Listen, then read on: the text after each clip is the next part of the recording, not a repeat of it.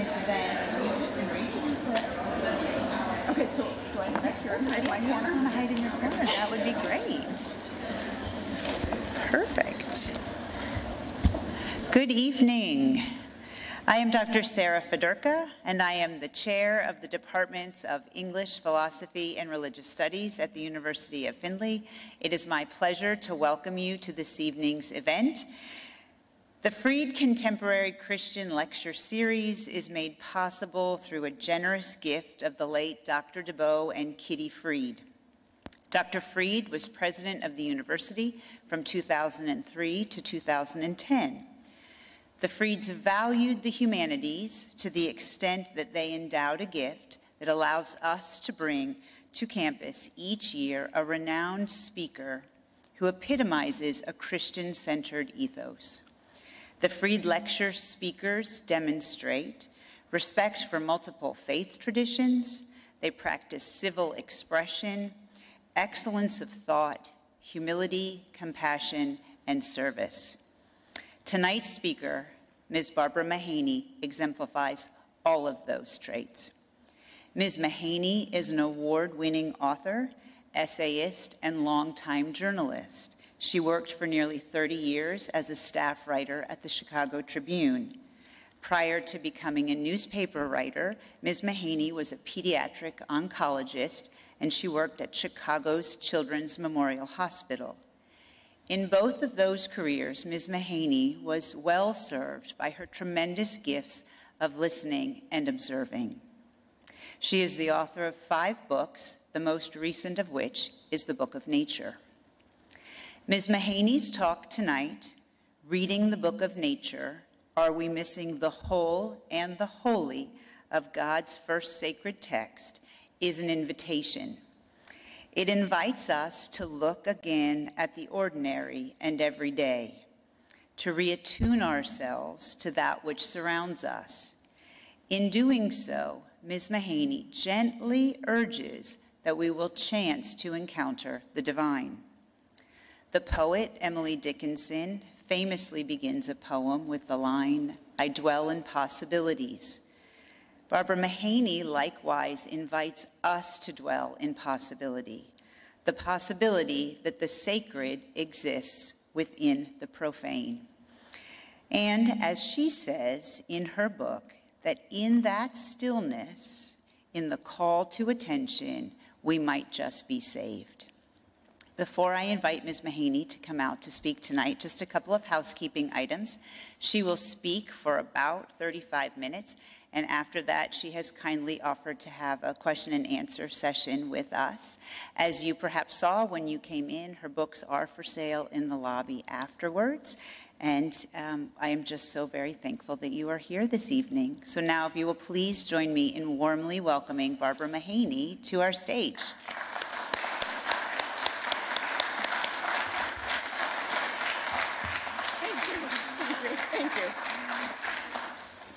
Good evening, and thank you all for being here. It is such an honor. It's such a joy, such a pinch-me kind of moment that I'm finally here. Wonderful, wonderful Sarah sent me an email months ago, and I just found out her adorable mother, who reads Richard Rohr every morning, is pretty much the reason I'm here. So thank you to Sarah's mother. Richard Rohr, the great Franciscan mystic, teacher, who sends a newsletter out to 2 million people every morning, quoted from my little book. And I woke up one morning and there's Richard Rohr and there's my name. And people from all over were reaching out to me, and nothing more exciting than Sarah saying, and I said, "How did you hear about me?" And she said, "Richard Rohr." And I was like, "That was just this morning." So Sarah just jumps right on it. Anyway, I'm thrilled to be here. I'm honored to be here. This Freed lecture and everything it stands for. My brother told me this afternoon that his wife used to work for the Toledo Symphony, and he said he met Dr. Freed once upon a time at an event, at a symphony event, and he said, "Dr. Freed is everything you want a college president to be, like in your imagination, like stepping out from central casting." So I'm so honored to be doing this for, I understand it was Kitty. She went by Kitty. Kitty and DeBow Freed. This is for them, and thank you all for being here. One tiny bit of not housekeeping, but a little peek behind the curtain. I just want you to know I had lung surgery a few months ago, and when I woke up from surgery, my vocal cord, one of my 2 vocal cords, was paralyzed.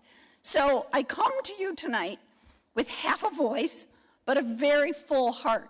And if my voice cracks or whatever, they've got me supplied with bottles of water and hot lemon tea, and we'll make it through. And I made sure to get really pretty pictures. So if my voice wobbles, you can watch the pictures. Here we go.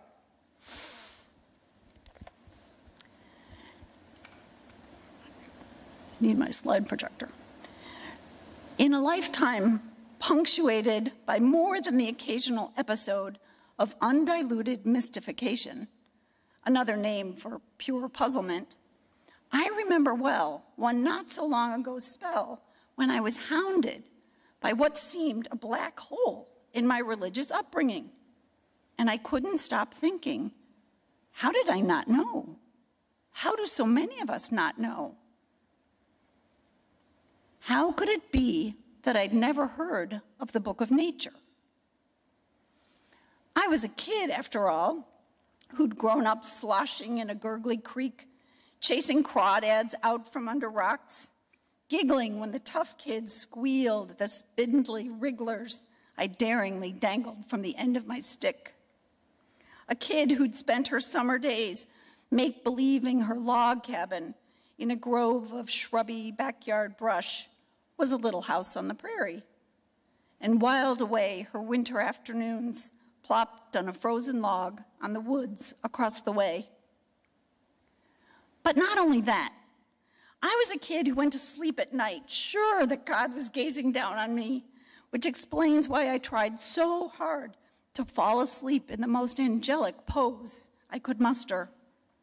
Flat on my back, I swear to God I tried this every night, flat on my back, legs stiff and straight as a tiny tin soldier, bed covered smoothed of all wrinkles, tucked pertly under my chin, little hands clasped in prayer, pointing straight up toward the heavens, beatific glow, or so I imagined, spread across my rosy, freckled visage, my little lips upturned in my best approximation of the heavenly smile I'd plucked from my picture prayer book. So how could it be that I'd missed that one tome, the first sacred text that God had ever written? And why was it that a rabbi was the one pointing me to it? Like all tales worth telling, this one begins in the unlikeliest of ways. There I was, a half hour deep into a radio talk show, impishly titled How to Be a Holy Rascal, hosted by a rabbi whose poetry and prayers happened to fill our synagogue's prayer book and often made my knees go limp in that way that a poet's words so often do. The good rabbi and I were talking about my very first book, Slowing Time, Seeing the Sacred Outside Your Kitchen Door, a collection of prayerful essays and a hodgepodge of wonderments that unfurls season by season. The rabbi was peppering me with probing questions when all of a sudden he piped in, "Slowing Time reads like midrash to the Book of Nature." He had me at midrash, a Hebrew word meaning ancient rabbinic commentary, the practice of bringing sacred imagination to a scriptural text. It's not every day that a lifelong Irish Catholic / Anglo-Catholic has terms like midrash tossed her way, and certainly not in a way that pins her to the practice. But if midrash got my attention, it was Book of Nature that stopped me. Was there an actual thing? A book filled with pages of nature's wonderments? And if so, why would anyone, be they rabbi or scholar or priest, be offering up commentary? How had I missed it? This book that I sensed was not your everyday field guide, but something so awe-infused It comes with capital letters. Capital B, book, of, capital N, nature. I set out to find out, beginning where many a quest, or every quest for knowledge, begins these days. I Googled it. Lo and behold, there exists such a so-titled tome. Though it's metaphorical in name, it's an idea, a theological construct, a spiritual insight, long ago likened to a book, though it's not a real book at all, and its roots are as Christian as anything. It's ancient. It goes back, long before it was named, to pre-literate civilizations, to eras and epochs and dynasties and tribes, before pages were printed, long before script. It goes back as an idea to the first human stirrings on the planet, when the first someone looked to the sky and felt some epiphany, or suffered the blows of a harvest gone, when some ancient scourge drowned or devoured or way overbaked it. Ancient peoples read the book of nature as the first sacred text, the text of all creation, inscribed and unfurled by a God present always and everywhere. Turns out, the ancients weren't the last ones to read it, though it wasn't so titled till millennia later. In a nutshell, this ancient theology held that through intent watchkeeping on nature, clearly God's handiwork, humankind might glean the workings of the one who'd sculpted the mountains and parted the seas, and come to a deeper knowledge therein. Put simply, God had infused the natural world with symbol and meaning, and if only we read what's there in the trees and the storms and the stars and the hives, we might more fully comprehend the Creator, not unlike pondering a parable, unpuzzling a proverb. Or maybe this is the way to put it. From the beginning, God wanted to be in relationship with us, in duet with us, to reach out and touch us, to enfold us, to delight and enlighten us, and sometimes to shake us from our stupors. So God created the world, and God created us. And the ancients, and every last one of us since, we've all been plopped upon this planet not only to revel in God and God's creation, but to get close to comprehend and apprehend in ways tactile as well as soulful and sensorial, all the wisdoms and wonder and godliness splayed across the heavens and earth. God wrote the book of nature, I've come to believe, so we'd revel in every page and paragraph, so we'd read what unfurls in the exuberance of springtime's blossoming, in the lightning that cleaves the sky, in the susurrations of a soft summer's rain. Let's hone in on the word read here for a minute. I don't mean read in the way we usually think of it, eyes scanning across sentences, brain absorbing what's spelled out on the page. Read, when talking about the book of nature, is something akin to spiritual practice. It involves plopping yourself out in the wilds and paying attention, looking closely to see what strikes you, what stirs you, wondering what wisdoms you might gather watching birds and bumblebees, scuttling clouds or caterpillars, at work, at play, in wonder. Or maybe you're not looking too closely at all, yet suddenly you're swept into surprise, into holy mystery, and you're left aghast, heart pounding, certain you've just been touched by something bigger, grander, indescribable, something I, and maybe you, call God. The metaphor of a book, of all this creation and all its wisdoms and wonder being pressed onto pages, and bound to his spine, was seized upon by early Christian theologians and philosophers, new to and entranced by the notion that an ink and paper volume could contain what had been passed along only through oral tradition. A book in the early and Middle Ages was the repository for one's most cherished truths and treasures. And so the metaphor is apt, so very, very apt. For it points us to the truth that volumes of holy wisdom are unfurled for us, day in and day out, in the very woods and water's edge, at the dawn and dusk, and in all the celestial shiftings, as near to us as the other side of our own back doors. It's a metaphor that drew me right in, allowed me to see that the very world in which we dwell is not just upholstery for our everyday, but is as if a godly kaleidoscope, one we're enwrapped in, one ever turned by the divine. As if each daybreak and nightfall is invitation into a deeper and deeper knowing of the one who breathed the first breath. It's ever been, and it's a book open to all. Through the ages, tracing through centers of knowledge and wisdom east and west and across every continent, right up to the now, the Book of Nature has been the one sacred text that needs no translation.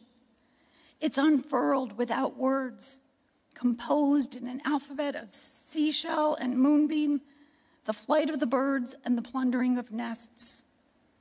Its readers are prophets and poets, mystics and monastics, Christians and Jews, Buddhists and Muslims, Lakota and Anishinaabe, and those who'd not set foot in any house of worship. My first inklings of the Book of Nature came to me through Judaism, and not just because a rabbi was the first to utter the words in my presence. No, I married a blessed Jewish man. And as a lifelong devout Catholic who was wedding my life to that of an observant Jew, I dove right in to every myriad and facet of this religion that had ever fascinated me. It wasn't long till I was washed over by Judaism's intertwining of creation and the ever-present hand of God. Jewish prayers are punctuated with celestial reference, morning star and new moon, or the earthly, the flocks in the fields, the birds of the air, the lily among the thorns. Even the mitzvot, or commands, bow to creation. At the harvest festival of Sukkot, which is coming soon, you're to leave open the roof of your sukkah, or a makeshift shelter, so you can count the stars in the heaven. God commands us to see the stars. God wants us to live in wonder. On Shabbat, you're to light the Sabbath candles 18 minutes before the western horizon swallows the sun. And according to Jewish law, Shabbat doesn't draw to a close, I love this, until 3 medium-sized stars appear in the inky twilight of Saturday's dusk. Can you just see all the little Jewish ladies looking out their windows to see if it's time to stop yet? Again and again, Judaism points to the elements of creation, weaves them into the very fiber of liturgy and prayer. Again and again, there's a twinning of creator and creation, as if all the heavens are touch points to God and the godly. And so, when I came to the Book of Nature, to the idea rooted in the Book of Nature, I was stirred not only by my Catholicism's sense of a deeply intimate God, but also by Judaism's finer-grained reading of the cosmos. I found myself immersed in a newly palpable presence, a trace of the sacred etched through all creation. I was bumping up against a text of wonder and awe, authored by the God I'd always known, but never so perceptibly in every turning of this holy earth. So let me tell you a little bit about this book that I believe God wants us not simply to skim, to toss a glance as we dash here or there, but to read, to engage with, to extract wisdom and lessons and epiphanies, or sometimes simply to fall into it, deep into its folds, to allow ourselves to encounter Holy God in ways that make us know we've been brushed by the divine. Reading the book of nature is a sacred practice not unlike Lectio Divina, that monastic practice of scriptural reading and contemplation that dates back to the 6th century, a way of praying that seeks the meaning of God's word hidden from most. It's a sacred practice not unlike the Torah study of Jews, rabbis and congregants alike, who for millennia have pored over the Hebrew Bible, parsing a single line, debating the meaning or translation of a single word. It's a spiritual practice of reading sacred text as old as time, and it demands the same attention, devotion, and deep diving into as the reading of all the world's holiest texts. One of the first bibliographers to put a name to the book of nature was Antony the Great, a 3rd century Egyptian desert father, that is, those early Christian hermits and ascetics who fled what they deemed pagan cities and persecutions by the Roman Empire and sought solitary lives in the Sahara. When Antony was asked by a curious visitor how he managed to be so learned with nary a book on a shelf, he replied, my book is the nature of created things, and as often as I have a mind to read the words of God, it is at my hand. Theophan the Recluse, the 19th century Russian Orthodox saint, declared creation, quote, a holy book with uncountable and wonderfully different paragraphs. In the same century, but a different landscape, Henry David Thoreau is said to have walked his sanctum sanctorum, a grove of ancient oaks, alert to the mystical, quote, more as supplicant than naturalist. There's a way to walk in the woods as a supplicant. In his journal on September 7th, 1851, he wrote, if by watching all day and all night, I may detect some trace of the ineffable, then will it not be worth the while to watch? His life's work, as he saw it, was, quote, to be always on the alert to find God in nature, to know his lurking places, to attend all the oratorios, the operas in nature. I too am on lookout, and we needn't look too far. Let me read a passage from the first chapter of my own book titled, Yes, the Book of Nature. Mine is a quotidian geography. The undulations of my topography are of the humdrum variety. No sharp chiseled summits, no crags in the rocks. I live in the heartland, after all, a landscape long ago steamrolled into equanimity by Ice Age glaciers that erased most every speck of drama as they receded. Nowadays, the nearest flowing current to my old shingled house is a canal carved out of the prairie, one charged with curbing the flow of dreck into the lake. My lake is the Great Lake, Michigan, forgive me. The one neighborhood landmark worthy of capital letters, the one whose roar I can pick out if I train my ears keenly amid the howlings of incoming wind or winter storm. The woods I call my own are habitat to the homeliest of flocks, ones most often cloaked in iterations of drab. Chickadee, nuthatch, sparrow, siskin. We startle to any dab of color. Blue jay, red-headed flicker, the perennial cardinal. Word travels fast if the barn owls swoop in. Sightings spread with ferocity. We are a people of dialed down expectations. And yet, I am attuned and on high alert to the filigree and bedazzlement of the author of it all, the one who paints the dawn in tourmaline streaks and salts the night sky in chalky, sometimes brilliant flecks, the one who thought to quench the thirst of migrating butterflies with mists of fog, and remembered that baby birds might do well to memorize the star-stitched tracings far, far above the nursery that is the nest. Mine is the God of sunrise and nightfall, the breath behind birdsong and breeze in the oaks. Mine is the God of 1,000 voices, 1,000 lights, and gazillions of colors. Whether I notice or not, mine is the God who never hits pause when it comes to creation, inventing, reinventing, tweaking, editing, starting from scratch all over again, day after heavenly day. Turns out, I'm but a speck among the many who in a centuries-long timeline sense God in every pulse beat of creation.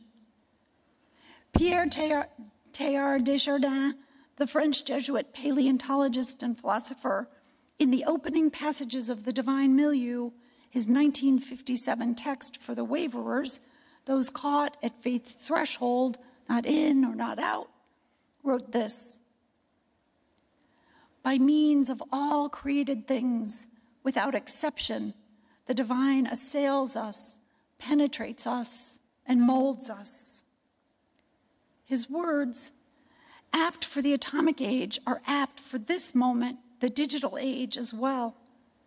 We imagine creation as distant and inaccessible, Teilhard argued back then, as the threat of nuclear ash still hung in the air. Whereas in fact, he wrote, we live steeped in its burning layers. The world, this palpable world which we are wont to treat with boredom and disrespect, is in truth a holy place, and we do not know it.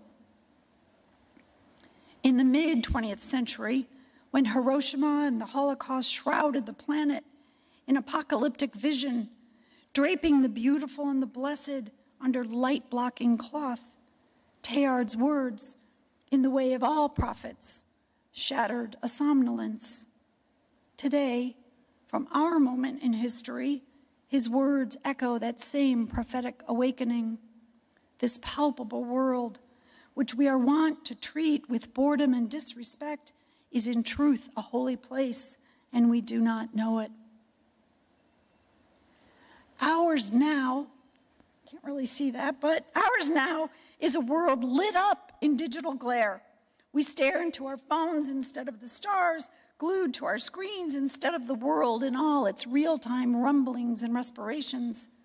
We dwell in the virtual instead of the natural. We opt for the metaverse instead of the universe.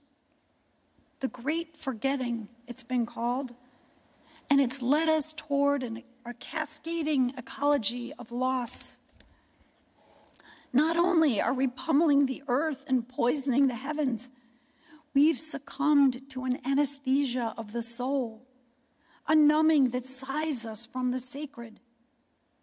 The losses I worry about aren't only the ones tabulated by climatologists, counted in species decline and extinctions, waters rising and ice caps melting.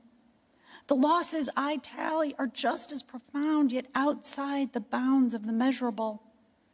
Beauty, wonder, the wild, intimacy, knowing the world by the whirl of your fingertips, by the dew of the dawn under your toes.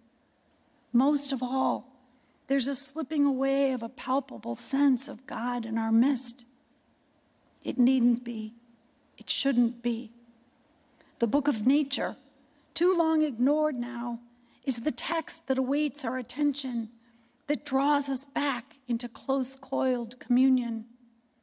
Know it or not, seen or unseen, we need reminding that we dwell in the thick of the, quote, grand volume of God's utterance, as the Celts, a people ever keen to the whisperings amid the sanctuary of earth and sea and sky, have long referred to it.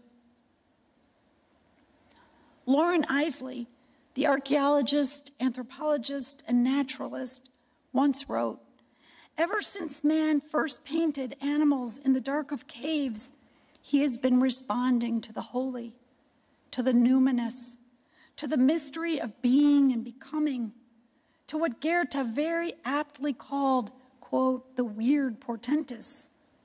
Something inexpressible was felt to lie behind nature." And it doesn't mean we need trek to the exotic to trip over the numinous. Holiness is just as likely lurking in the quotidian, in whatever patch of grass or weed you call your own. And besides, the star-knotted nightcloth is draped over all of our heads. So too the moon, the light that shines nightly in ever-shifting fractions, never the same twice in a row. Nor does any of this mean we should trek only to the woods and toss aside the Gospels of Matthew, Mark, Luke, and John, or whatever is our sacred text. Thomas Aquinas, the 13th century theologian, astutely seized on the imperative of reading side-by-side texts. Sacred writings are bound in 2 volumes, he wrote, that of creation and that of Holy Scripture. This paired volume thinking came to be known throughout the centuries as the 2-book theology, which holds that the presence of God is best apprehended through the tandem reading of creation, God's original sacred text, alongside Holy Scripture. The 2-book metaphor permeated Western Christianity to varying degrees at varying times. Elsewhere, the central idea of a sacred cosmos had never been lost. It had long been rooted in the East, infusing the teachings of each Egyptian desert elders, Taoist philosophers, Buddhists and masters and lamas, Hindu sadhus, Muslim Sufi poets, and Jewish Hasids.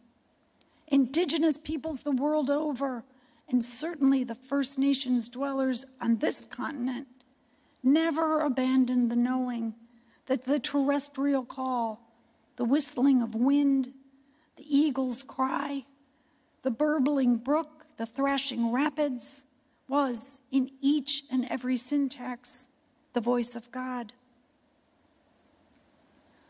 But amid all these teachings and our own Judeo-Christian perspective, there's a critical distinction that must be made. The embeddedness of the divine in all creation is emphatically not to be confused with pantheism's point that God equals nature, the sense that God is the wind and water, sunlight and cloud. Rather, the lens through which I'm seeing is panentheism, God in wind and water, not God as wind and water. Put another way, get rid of nature to the pantheist and you get rid of God. Get rid of nature to the panentheist and you see God all the more clearly. It's the stirrings and rumblings in nature that reveal the trace of the divine, that point toward the inexpressible, the immeasurable. We stare into the stars to glimpse the unfathomable. It is the visible invisible, the tracing of the divine etched across the cosmos. This understanding of what John Keats called the poetry of earth, inscribed in a holy book, traces its earliest roots to ancient Israel and the biblical poets and prophets. Agrarian peoples straining to eke sustenance from the desert and the delta, they saw all of the natural world, from rainfall to mustard seed, as, quote, where the truth of God is hidden. For people steeped in the trials of survival, wholly dependent on heaven and earth, it's not hard to imagine that they sought and found in the wheeling rhythms of natural phenomena and the hard-scrabble early world labors of farming and herding and fishing, the analogies that pointed to divine wisdom. Creation-centered spirituality especially flourished in the Celtic tradition, which reached deep into the mysticism of John the Evangelist he who at the Last Supper leaned against the chest of Jesus and heard the heartbeat of God. The Celts embraced that hallowed image to inspire the practice of listening for the heartbeat of God in all creation. But those teachings nearly got waylaid not long after their dawning, and their principal disciple all but muzzled in dueling theologies and a power play of the early Christian church. This tale of just missed extinction, played out in the 4th through 7th centuries, is one I recount in my book. The short version boils down to this. Augustine's hierarchical Roman church all but quashed the Celtic teachings of the blessedness of creation, a perspective most poetically captured, perhaps, in their expression that narrow shafts of divine light pierce the veil that separates heaven from earth. Ecclesial politicking wasn't the sole force pushing the book of nature and its author, God, increasingly out of reach. Somewhere along the line, there seeped in the thinking that harnessing the wild equaled progress. The fiercer and faster we've barreled through the ages, industrial, machine, atomic, digital, the farther we've grown from the God of the unharnessed wild. It's time to turn back.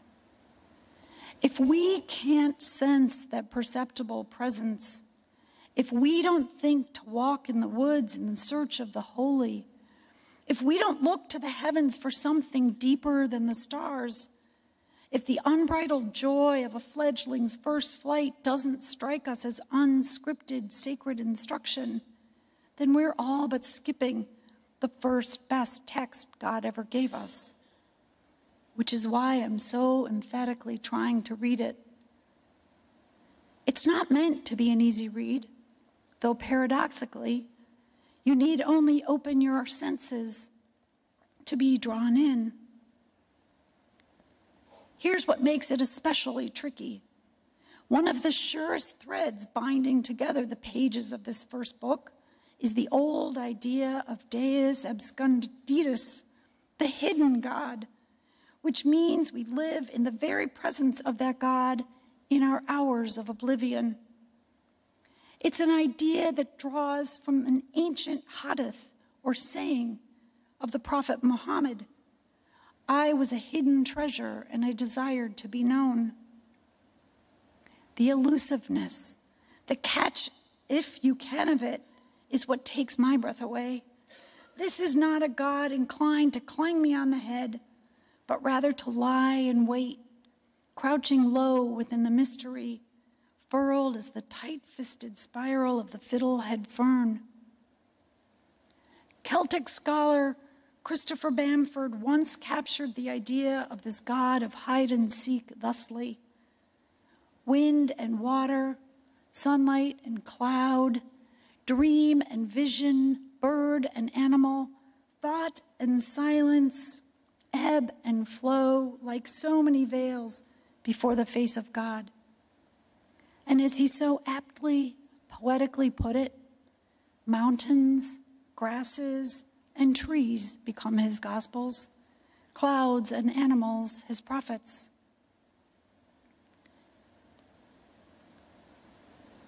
Indeed, these are the gospels and the prophets to which I turn, whose stirrings stir me, whose lessons I imbibe. In the words of St. John of the Cross, God passes through the thicket of the world, and wherever his glance falls, he turns all things to beauty.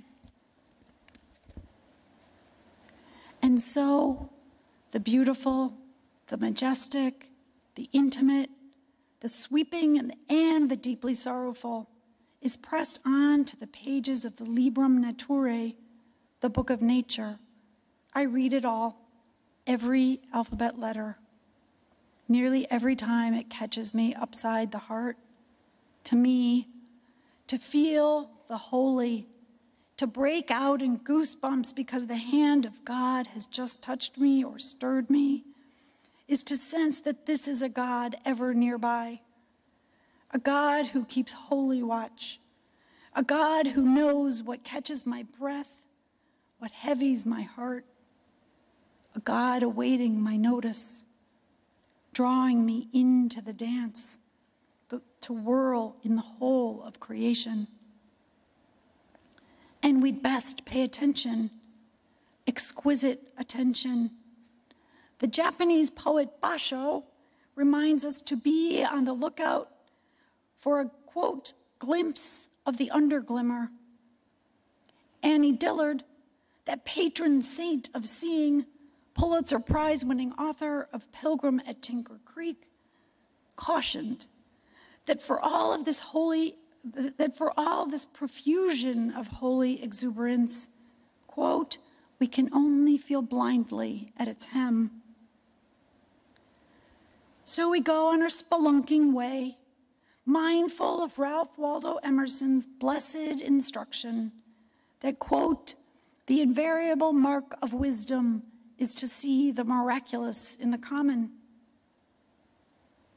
A humble path we trod 100 times a week, a plot you might mistake for a jumble of weeds, the most familiar nook or cranny just beyond your kitchen door. That might be the crosshairs where earth and heaven touch, interpenetrate, illuminate one another. And that, the barely perceptible but utterly certain presence, might be the one holy thing that we seek, an ancient and abiding echo, the bottomless well of the sacred that rests in each of our souls, yearning to be awakened, enlivened, rustled from sleep. It's the God of the sunrise I seek, the God of the nightfall who lulls my soul into stillness and anoints all the hours between. But here's the urgency. The spine-stiffening truth is that as a people, we've abandoned our watch on this one holy earth. The losses are dire and mounting. It's not just the bulldozed meadows or the wildflowers no longer quenched by mountainside snows. Not just coral reefs bleached ghost-like in sauna-warm seas, or the American goldfinch, or the hooded warbler whose forests are incinerated and whose nests are washed out in torrential spring rains. It's not only these lamentations that stir me to weep. More than anything, it's the loss of the sacred. A quarter century ago, theologian Thomas Berry, in his call to attention, the great work, wrote, "We no longer read the book of nature. We have silenced too many of those wonderful voices of the universe that spoke to us of the grand mysteries of existence." All these years later, that silence teeters at the brink of requiem. The time is short, and it only grows shorter. This magnificent book of nature is ours to love. This book with its infinite lessons, its thousands embraces. If only we put down our distractions and behold it. If only we search for, entwine with its author, the one stirring the wind, arcing the sun across sky. And if we don't, if we turn away from the God who wrote the whole of creation, who waits to bump up against us, to delight, to mystify, to astonish, to catch us mid-breath, deep in the shadowy woods or the still of the night, in the high notes of birdsong at dawn, or the forlorn echo of owls in the woods, if we cut ourselves off from this God of infinite and intimate encounter, how in the world will we ever join in the cosmic dance? Thank you.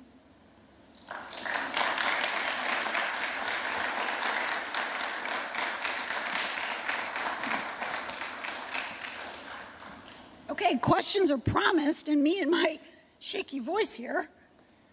Sip of tea from the college president, no less. You She's have got the magic questions? tricks. I will walk around with the microphone. Okay.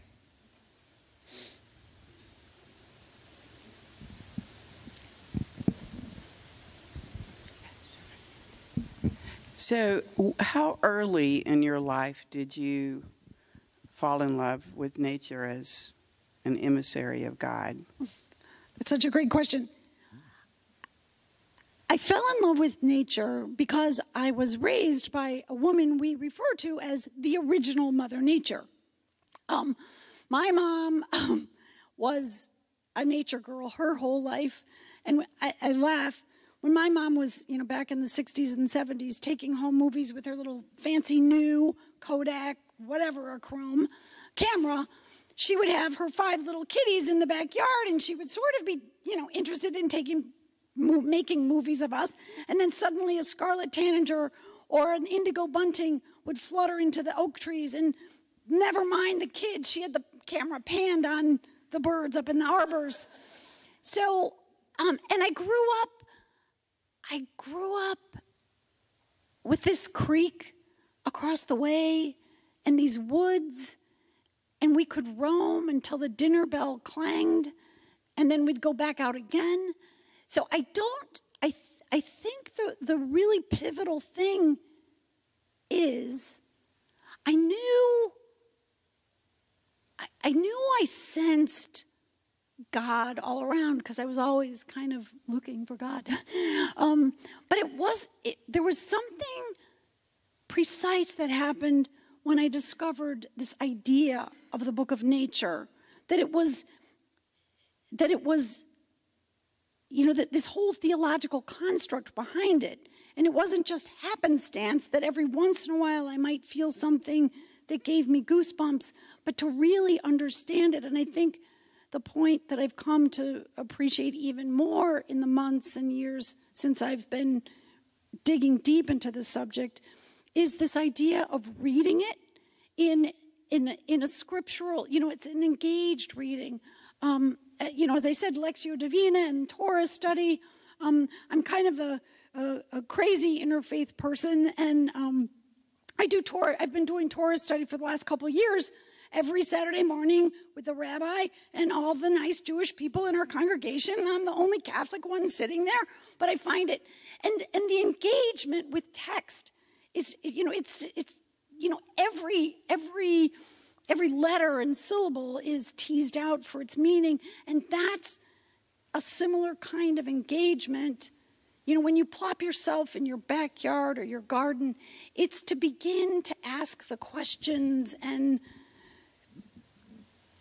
what can I glean from this? Thank you. And on and on. That's beautiful. Thank you. Any other questions from this lively crowd? Thank you to all of you students who on a Friday night showed up. I'm thinking maybe you guys are from like a football team? Yes.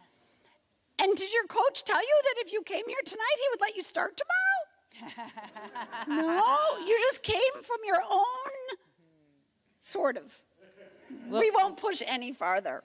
But it's lovely to see all of you. And I hope you win tomorrow just because you came tonight. Yeah, that's right. We'll talk tomorrow? talk to Coach. Are you playing tomorrow? Oh, well, who are you playing? What? Hillsdale. Oh, Hillsdale in Michigan? Mm-hmm. Are you traveling?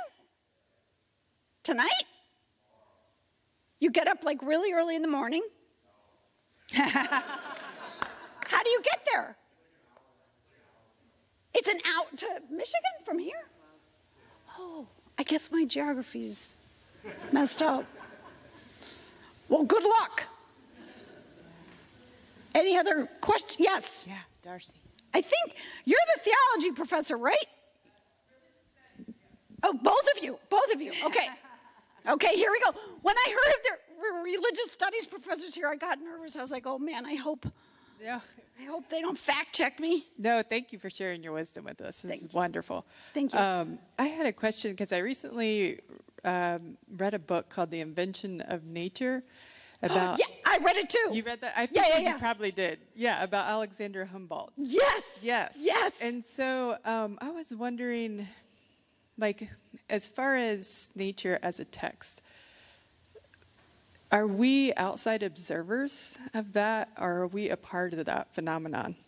Because that book talks about, the invention, like a human invention of nature, but really Alexander Humboldt saw us all as, one big existence. So I guess two parts. Are we outside observers? And if we are, how does that affect things like climate change, things happening in the world like that? I'll answer the first part first. I think we're absolutely part of all of nature. We're absolutely, like, that's that connectivity is the magnificence of it. I can just go down rabbit holes forever, but like when you think of the medicines that are saving like our hearts and our cancers and our everything that come from the tropical rainforests, I mean, the whole point here and the urgency, the urgency that propels the idea of this book for me is that we need to see that.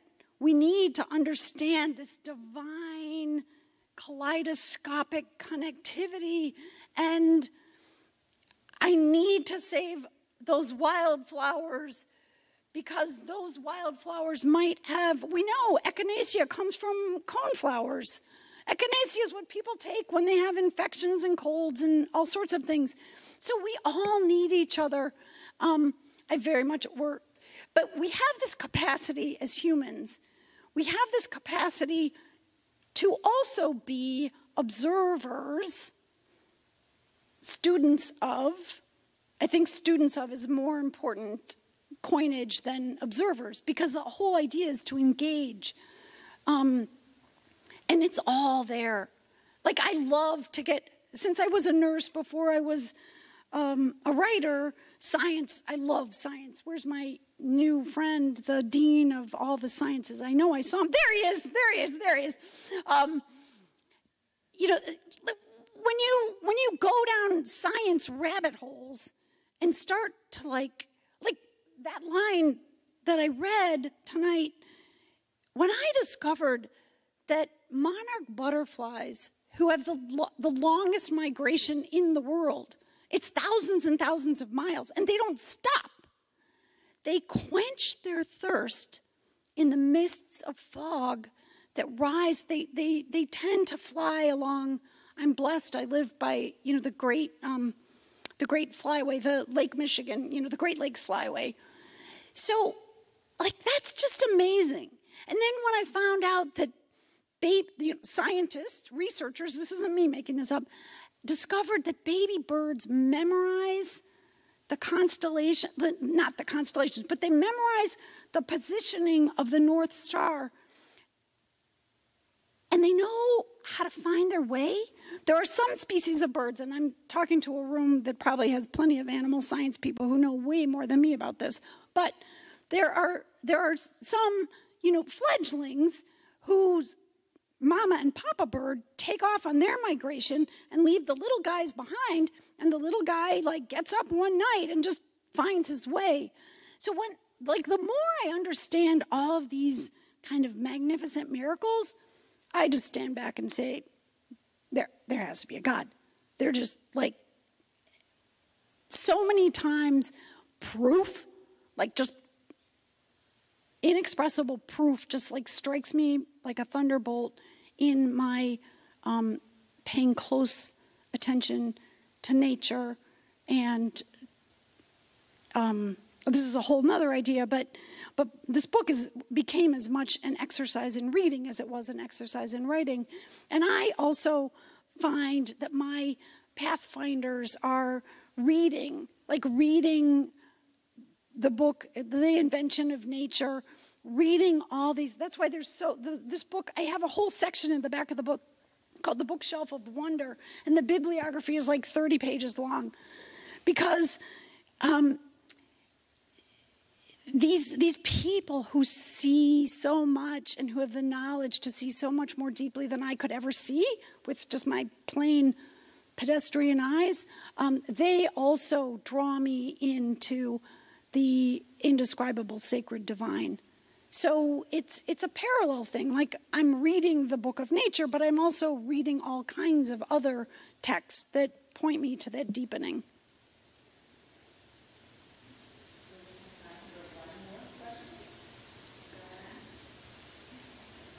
Oh, Ashley, I was told to look for you today by one of your dear friends.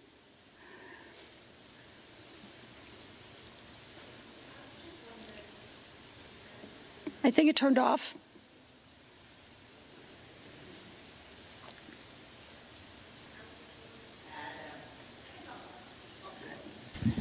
Hold on, let me grab you the other one. Oh, no. If you say it, I'll repeat it. Are we good?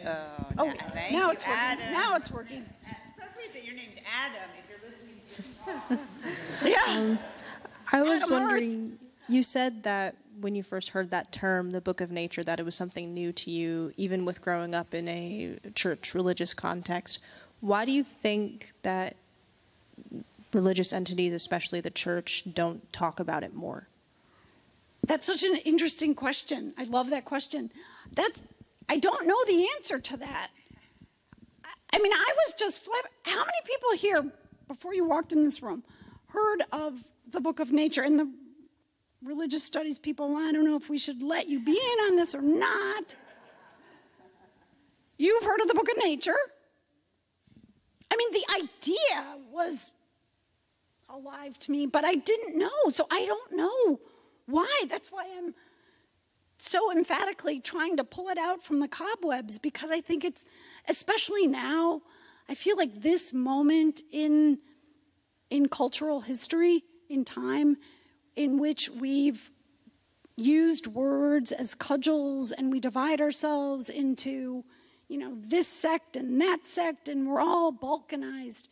And the book of nature is wordless, and it's open to everyone, everywhere. And clearly all these sacred wisdom traditions through all of time have been engaged with God.